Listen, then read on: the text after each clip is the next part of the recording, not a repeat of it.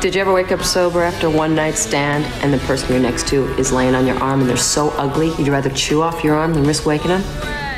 That's Coyote Ugly. What kind of experience did you have? Making this movie was a good experience. It was hard, but it was really, really fun.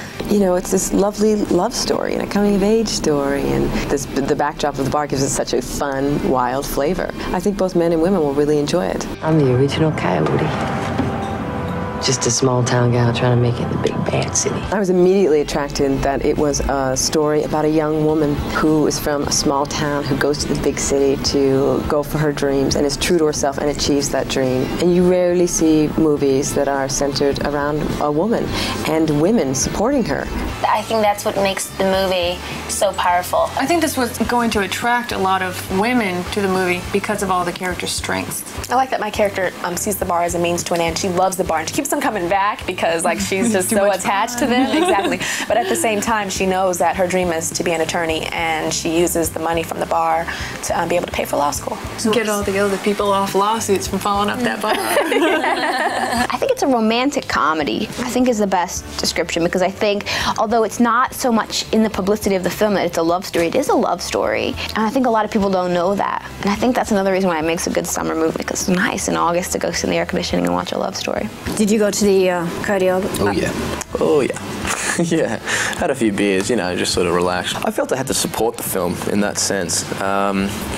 I did my part, really, and enjoyed it.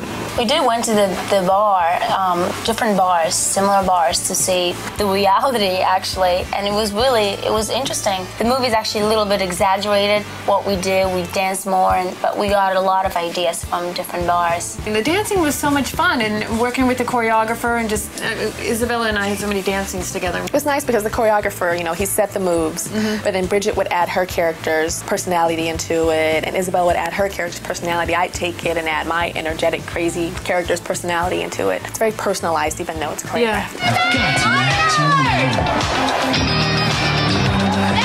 He's a great dancer. I mean, he was dancing in the West End in Saturday Night Fever before they cast him in this. So actually, that's like the third version of the dance. They had to keep telling him, Adam, you can't be that good of a dancer. You can't, you know, when his first version of the dance was outrageous. And they were like, okay, you can't look like a professional dancer, you know? I mean, he couldn't be, you know, doing split jetés and things like that and backflipping along a bar. One, because it would just hurt too much. So yeah, he had to look like a normal guy, you know, just sort of shaking it and being sort of silly at points, going, ugh, and then taking the mickey out of himself. So that's what I did, I think. Well, I'm packing up my game and I'm head out west. The real women call me quick with scripts and fake press. Any concerns about falling off? Yeah. I'm wearing high heel shoes, like 4-inch high. That was really tough for me to stand in a bar, and it was like way high. Yeah. But they built a special bar so it wasn't as slippery. But the water dance scene, it was slippery. Yeah. I mean, it was pretty dangerous. I didn't really do a lot of the dancing on the bars, but I was nervous about the girls falling off, I'll tell you that. When they're dancing in like 3 or 4-inch high heels, that was crazy. I stood around them like this, gonna catch someone if they fell. Yeah, I actually fell off the bar one day. After that, I was really concerned about it. Yeah, it hurts when you fall off that bar, but I didn't break anything, so. You can't see it in this poster, but the bar is kind of an L shape, and at the short leg of the L, it doesn't go all the way to the wall. There's like about a foot space, and I never noticed this space before, so I'm like dancing on the bar, I get to the very end, and whoomp, I fell right through the hole. It was bad. It's like that thin. It's ridiculous. But there was padding, and of course, if you did fall that way, there were all the actors to fall on. Do a little body surfing? Yeah, exactly. And the fire scene? Oh, so cool. Bridget really got to blow the fire, do that whole thing. That was amazing. I like that scene. I think it's pretty awesome. Isabella's really dancing through the flames, and she's got guts. She's a great dancer. It was very hot. I wasn't really like, literally, like, hot.